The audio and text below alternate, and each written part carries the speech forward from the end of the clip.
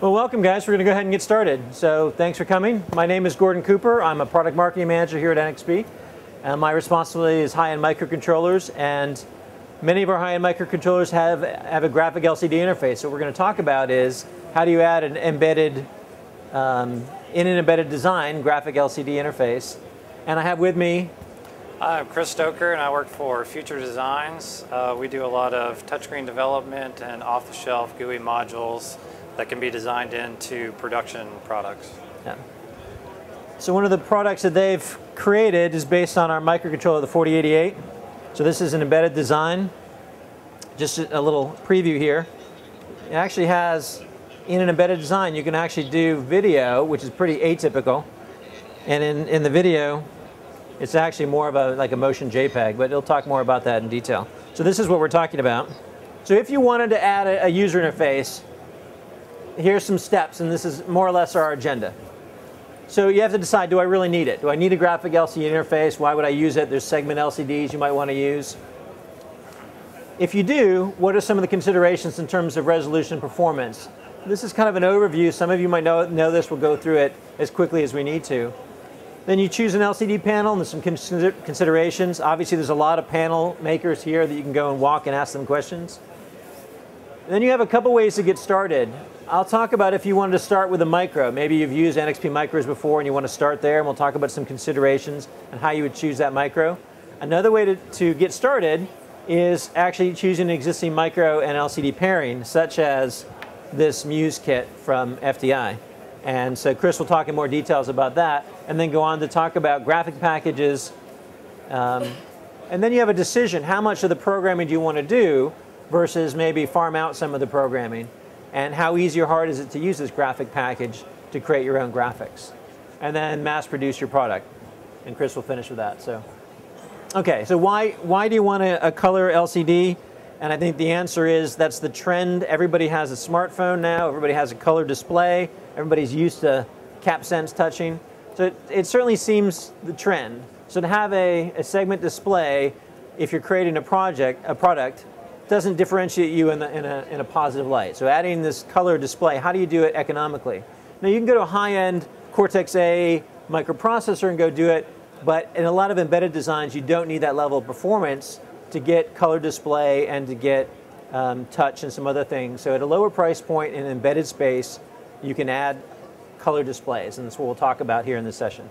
Okay, some things that make it easier to add graphic LCD capabilities in an embedded space. The cost of color LCDs are coming down, which is a big benefit to add these now in the embedded space. Microcontrollers are getting faster. They're starting to embed graphic LCDs. And we'll talk about the 4088 as an example of that.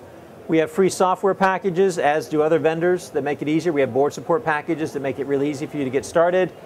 And there's a lot of off-the-shelf boards, this being one of them, but there's other boards as well that you can get started with.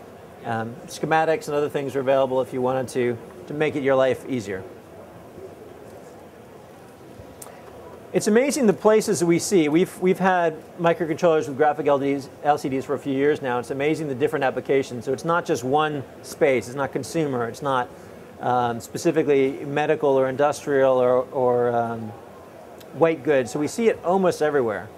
And as you have your design, either you want the user interface or you want to convey information to your customer. So we see this in a lot of different places. Medical as well, blood glucose meter. You might want a nice little graphic touch screen. So a lot of different applications that you can see these. The resolution you typically see in the embedded space are the 320 to 200 CGA all the way up to XGA, 1024 by 768. I would say typically 800 by 600 is more a typical resolution you would see in the embedded space, but we do see some that go a little bit higher. Now, it's important to say that this is not full-frame video, right? If you want full-frame video and video compression, you're probably going to look at a higher-end Cortex-A processor. But the things you can do with these very low price points in the embedded space, as we saw in the opening, you can do some clever tricks that FDI has figured out and can show you to make it look like you're seeing full-motion video, where in fact it's what, 15 frames per second? No. Okay, so performance needs. What do I need in terms of resolution? You really start not with the size of your screen. You don't want to say, well, I want a 7-inch. You start with what's my resolution, because a 7-inch screen could have different resolution sizes. These are all typical standards that you tend to find in displays that are out there. So as you walk around, you more easily find one of these. And as I was mentioning, in the embedded space, all of these resolutions will be supported by the Graphical LCD controller that we're talking about. So it depends on what you want. Now, the trade-off, of course, is the bigger it is, the better it looks, but the more bandwidth I need. The more horsepower I need my micro to pump through, either through the external bus or just the sheer processing. Smaller, I can probably do a lot more in terms of frames per second of video, but of course it's smaller. So there's some trade-offs. It depends what you need for your design on what size you might want. This is actually a 480 by 272, I think, right? Yeah. So it's kind of in the in this space here. So you can see that they go up quite large. You can go. This is more like a 7-inch panel up here in this space. So you get a pretty good size in the embedded space. Once you determine the resolution, and then typically the resolution will lead you to an approximate size in inches, you have to know about color depth. How many colors for every pixel? Now typically, you probably want to look in the 16 bits per pixel space. And I know 555 looks like it's 15, but in fact there's an extra bit for intensity there. So typically in the embedded space, you probably want to look at 16 bits per pixel. We can support up to 24, which is even better color, but of course you need a lot more horsepower, a lot more external bus pins to make that happen. So again, your footprint of your micro gets a little bit bigger, because the more bits per pixel, the more external lines you're going to need. So there's some trade-offs there as well. You probably don't want to go down into, well, 8's probably not bad. It depends on how fancy you want your color to look. And you certainly don't want to go down to 4 or 2 or 1. That's monochrome and 1. So the sweet spot, I would say, in the embedded space is 16 bits per pixel. So if you know your resolution and you know your bits per pixel, you can do a little bit of math, dividing by bits per byte, and you can figure out, well, how big do I need my frame buffer to be? How big is one frame or one image on my screen?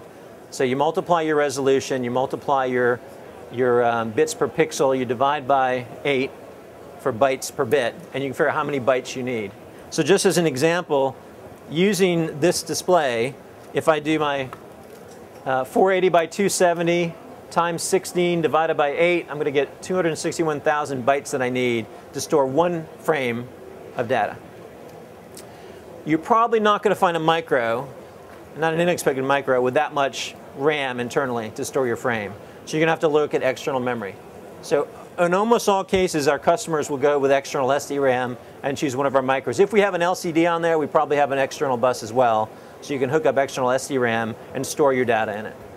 So what you need then is a micro with the Graphical LCD interface and the external bus as well, and which we'll talk about in more detail.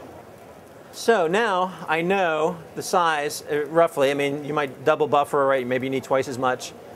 I know roughly a starting point of memory that I need. Now what about bandwidth? So the bandwidth through the external bus.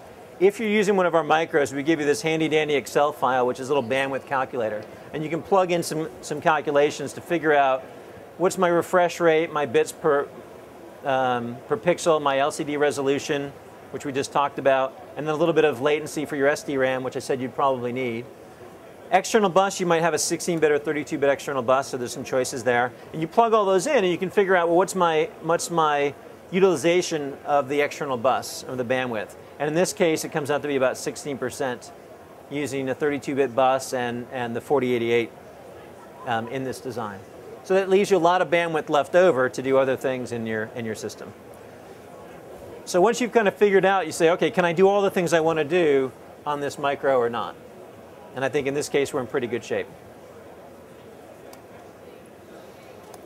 So choosing an LCD, I can't promise you that I can give you the exact right fit, because everybody's going to have a different need for LCD panel. I can give you a few things in the embedded space. So STN versus TFT, the trend has certainly gone toward TFT in terms of displays. So you most likely will be looking at a TFT display. This is a TFT display, right? Faster response time, better colors, wider viewing angle, also good reasons. Really the only reason to look at STN is lower cost and lower power. There may be application needs where that's a better fit, but serial versus parallel LCD interface. You could, of course, on the SPI bus, connect up an LCD panel that has a controller built into the LCD panel. Now, if your SPI is pretty fast, so you could use that, and it's a lower cost solution. You don't need the graphic LCD. You can have a smaller pin package. The trade-off, of course, is you're not going to get the bandwidth that you would get in a parallel interface. But it is something to consider. So if you look at some of our low end, we have a new LPC11U6X part. There's a board that has a little color display on it, and there's no graphic display. It's just communicating via SPI. So in the low end, you can still get an inexpensive way to add graphic LCD without having to have the LCD controller. But we're going to assume that you want the extra bandwidth, maybe the 15 frames per second video, et cetera, and you want a little bit more performance. So we're going to look at one of our parts with the embedded LCD interface of the controller.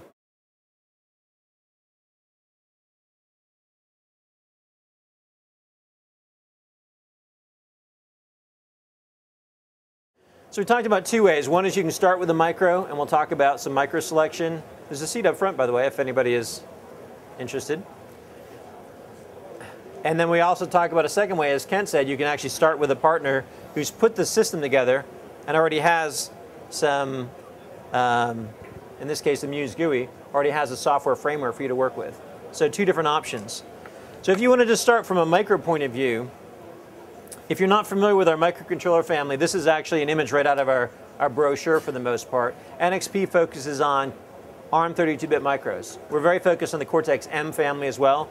So as you look at this kind of spectrum, here's the M0s, M0 pluses on the low end, M3s and M4s on the high end, and the performance ranges from 33 to 50 megahertz up to 204 megahertz. So kind of a spectrum of microcontrollers to choose from. You might use, if you want an LCD, you'd use the SPI interface here, but if you want the performance, you're up here on the higher performance microcontrollers with the graphic LCD. Not everyone has a graphic LCD, not every one of these, but we'll talk about which ones do. Our high-end M3 family, the 1700 and 1800, and our M4 family, the 4000 and 4300, have this graphic LCD. It's the same IP block, so in any code that was done from one of them would actually work on any of them. So as you look at all our demos and examples, if you see one of the other ones, it shouldn't be very hard to move it over. Particularly these two are nearly identical. We just switched cores out, and these two are nearly identical. We have some older legacy ARM7 parts and ARM9 parts that have the same LCD.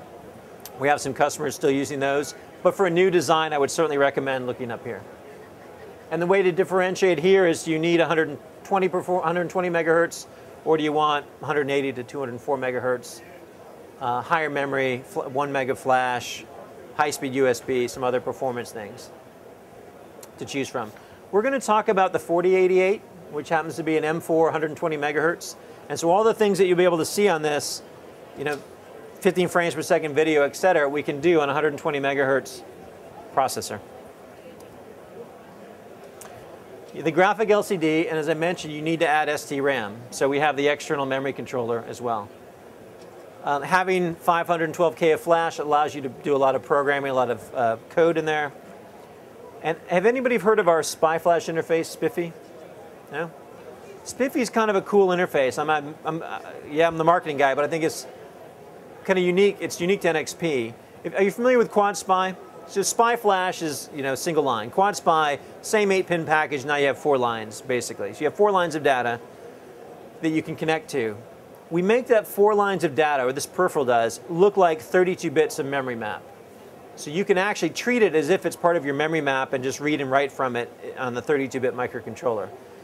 So think of this as being an accelerator, and you can actually, as you're reading flash, if you're reading sequentially or if you're programming code, it runs actually really fast compared to what you would expect with 4 bits. You can actually use the SPI flash interface to store tables or images or a lot of things in a very low-cost memory off-chip and execute from it or just access it as you need to. So it's an easy way to add a lot of flash to your system. So you can buy 512K of flash, or if you only need a little bit of internal fast flash, you can go external with a larger amount of flash. ADCs, all the things you'd expect in a micro, CAN, USB, Ethernet, SD card, etc. 1700 has been around a little longer, so you might see a lot of examples with the 178X. So it's a good one to look at, and that code will run on the 4000 as well. This is the graphic LCD. So although we can support SCN and TFT, you're going to want probably to go with TFT. We support up to 1024 by 768, but you might not need that much resolution. And again, this is 480 by 272 as an example. There's a lot of examples of 800 by 600 and other examples that our third parties have and we have demos of. DMA support's important. Adjustable color resolution is important. It happens that you can offload cursor support, which helps offload the core. So this is unique. This is, consistent across all of our micros with the Graphic LCD. This actually is the connections that you would have. You can see your micro. Here's your external SDRAM on the external bus. You don't actually need the NOR flash anymore because you've got the SPIFFE flash, which can be much larger. But they're both on this board, and one of the videos that are kind of built into this shows you performance comparisons of the two. So it's kind of nice to see that this actually performs faster, even though it's only 4 bits, than executing or reading from the parallel NOR flash. So here's our LCD connector, micro SD card, JTAG for debugging, etc. So this is just an example block diagram for you of how the micro is hooked up with the LCD. So from a microcontroller point of view, if you wanted to get started, we actually have 2 websites that are worth knowing about. NXP.com, of course, has all our documentation. There's some videos. So if you go to NXP LPC Zone, technical support, you can go here and ask questions of our apps guys. And then on LPCware.com is an NXP site that is an engineer-to-engineer site. So code examples, schematics, our software downloads are all available on that site. So good to know from a reference point of view. All right, so that's an overview of LCDs and resolution, and an overview of our micros with the LCD. But let's actually talk now. Well, I'm going to turn it over to Chris to talk about, all right, if I wanted to partner with somebody who's already gotten started with this combination, what are some of the things that they will offer? Okay, one of the things we've been working on for the last several years is our uEZGUI family, which offers multiple processor options, including the LPC1788 and the LPC4088. And we support various screen sizes from